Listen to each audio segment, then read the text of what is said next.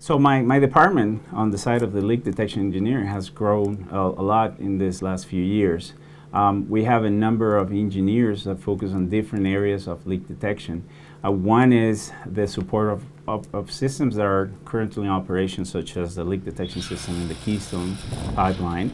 In some cases, we have a number of engineers working on new systems that are being implemented for the new pipelines that we're building. I have a number of engineers that are also working on looking at these new technologies.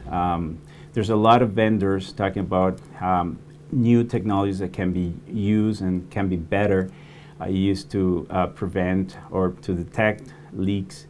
But those technologies are now being proven, so we need to work with the vendors, with industry, with other pipeline companies, and establish some R&D programs to test those technologies. So there's a lot of effort that we've done. An example of that is the work that we're doing with Enbridge and Kinder Morgan and Cipher Technologies to test external leak detection technologies. So like that, we have other projects as well.